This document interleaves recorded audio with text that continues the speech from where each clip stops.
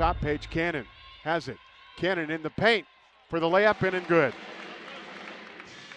Extends Duquesne's lead to 9-7. From the left side, spins, pivots, sends it up top. There goes a three-point shot, up, in and good. Oh. That time by Tulin. It's good, and Duquesne puts it in play. Voinovich comes back. Amagrosa, three-pointer is on the way, knocks it down.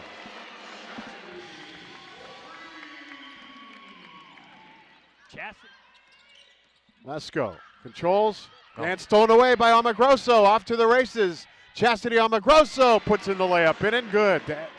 Just about to end the half.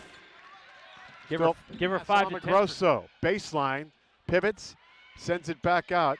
Voinovich inside the Paige Cannon, off the glass, high off the glass, and it's good. 41-30 Duquesne. Near side to Connor Richardson, left wing. Little zig and zag for Connor, going to the hole, puts it in. Connor Richardson. Boy, it looked like the Red Sea parted for her right there, Alex. 7 to go. Duquesne with the lead. Quadrian, top of the key. Basilek to Quadrian, going to the bucket, and sinks it in for Quadrian Loss. Another 2. Boy, nice move. Some scoring. Dukes with the basketball. Sampson in the game.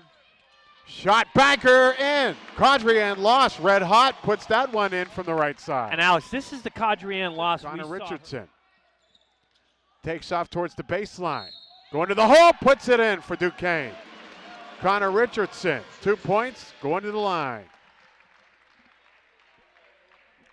And Connor's really shown her all-around game as we look at the replay on the A10 network here.